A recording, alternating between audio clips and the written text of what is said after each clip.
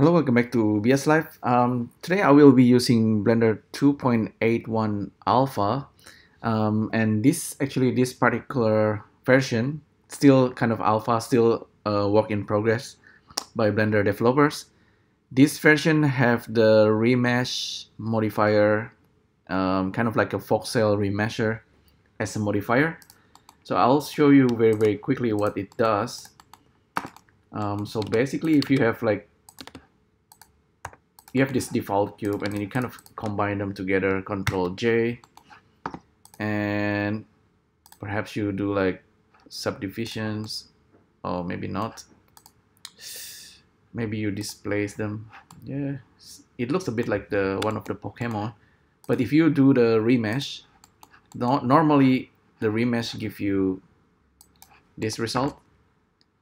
It's something that's okay. It's not great, but underneath here there's this options called voxel, and that's basically voxel remesher, and it's actually live, and you can play around with it. You can change the value, and what's cool is that you can, because this is still like a bunch of box, you can move them around in edit mode and rescale, and you're gonna get a different result.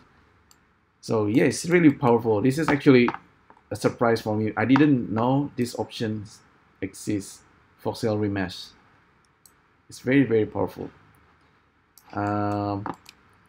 Normally, okay, you can hit up in order to apply all this modifier. A quick way is F3 and then convert to mesh.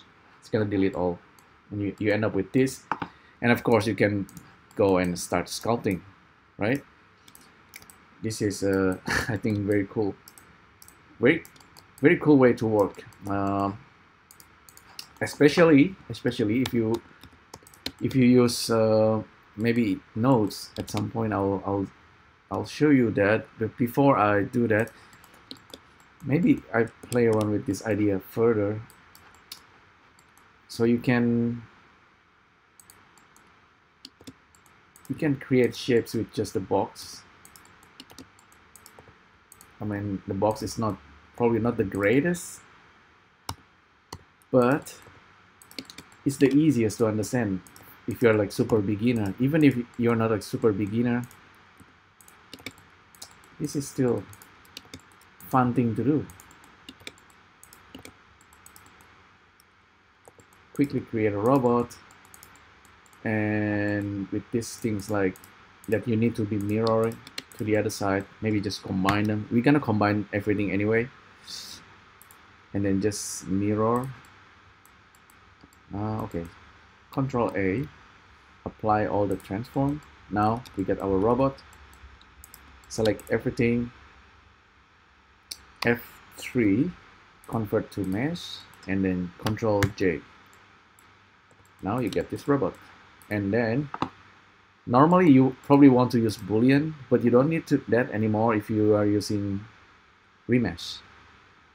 So remesh and voxel remesh, and there you go. And then you can then continue with the sculpting, and then after sculpting you want to do the retopology. So that's maybe the workflow you want to do. But if you just want to print this out, this thing will print nicely and cleanly. So you can go like really small voxel size, and you start to get something that's really sharp. But this guy is super dense, be careful. But super dense objects like this will still print, so that's kind of okay. Depends on what you're doing. This is one way you can quickly make a volume, like create an idea. Maybe I go too small with the remesh, so kill Blender. So again, this is still work in progress. I'm gonna show you one more thing. If you are using sphere chalk, and because with sphere chalk you have a lot of possibilities, because this is procedural. So I'll save this as sphere chalk and Voxel Remesher Modifier. So you have the cube, for example.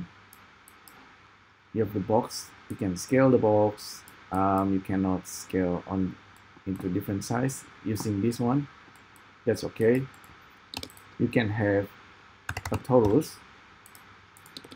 Duplicate this guy. Okay, the name alpha and alpha. Okay, this one beta. Update. So we have the box and the torus. So what can we do with them? We can bevel the box over here using modifier, and then after that we can use remesh and voxel remesh. Now in this voxel SDF mode, we can actually add a CSG operand. This one gives you the ability to difference, intersect, union. So kind of, let's say I want to minus the box using the torus. I can do that very easily. Oh, this one is union. So you can see the result if I hide the torus. File, save. This is the torus, and I can kind of scroll and look at this. That's incredible. You can even animate it. That's, I think, quite amazing. So maybe you have like a cloud character that's kind of, which the face can kind of morph. You can do that quite easily. Okay, that's union, but normally difference. Look at this. Box minus the torus. You can easily make this kind of shape. It's a quite complex shapes. So that's the torus. You can reduce the resolution of the torus.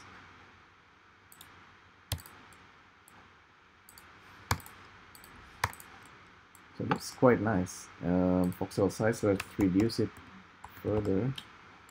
So look at this. This is something that you can print, and maybe it's become like a chair or like a toy.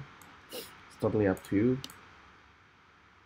So if you're thinking like in terms of voxel, suddenly it's so, wow, it's so easy to do.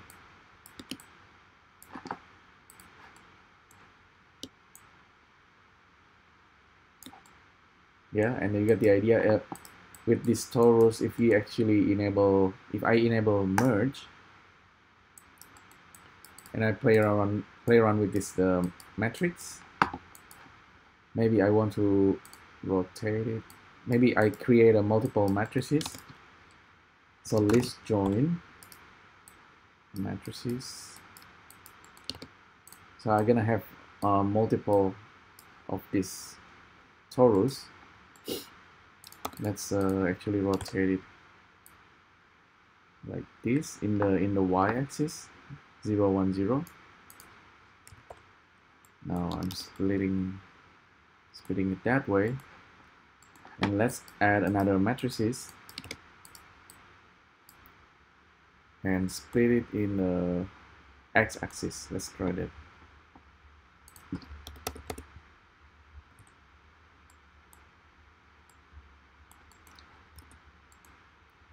And yeah, that's okay. That's the idea. And play around with the box. So this shape looks complicated, but it's basically like a boolean, right?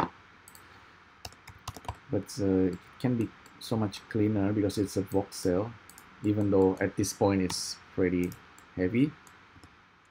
You can always reduce it anyways. Like if you duplicate this guy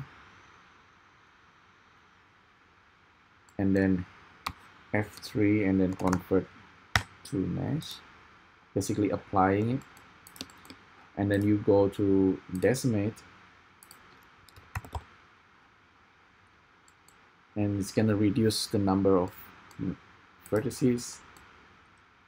It's probably not the cleanest, but then yeah, at this point you can really just retopologize or just start drawing it to get just the shape. I don't know. It's interesting workflow, I think.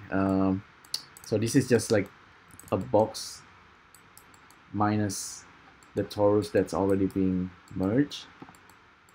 I'm pretty impressed that this is actually working.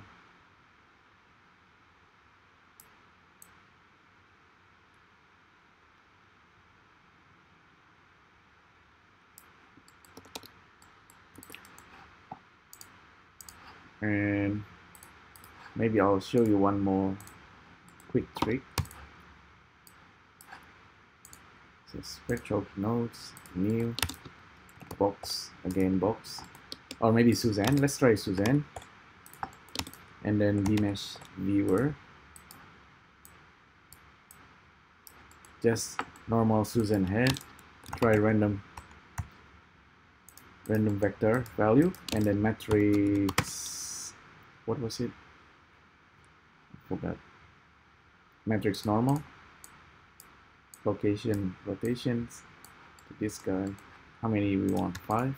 5 Suzanne. So this is 5 Suzanne, 5 objects. Merge it. You have a single Suzanne now. All the head is merged. Remesh, Voxel Remesh, magic. Suddenly we have this combined Suzanne head. I think this is pretty amazing. Let's me update it. Oh, it's updating. It's nice. Okay, cool. Yeah, look at that. This process maybe that's too. Yeah, I want to keep it low at this point. Save as Suzanne mesh. We have random value vector here, of course, and then we can randomize further.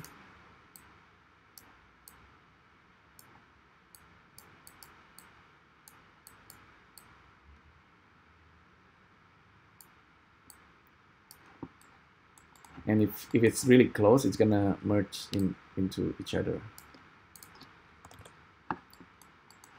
So let's say 50 Suzanne head mesh together. That's pretty crazy. It's the speed of this voxel remeshing. It's amazing. And with this voxel, there's like unlimited possibilities, because you can use the CSG operands here and have multiple of them. And then it's like, I don't know, you can kind of think of the objects like a volume, and then you can go inside and kind of think of it like in a negative space. And that's, for designer, this is like really powerful.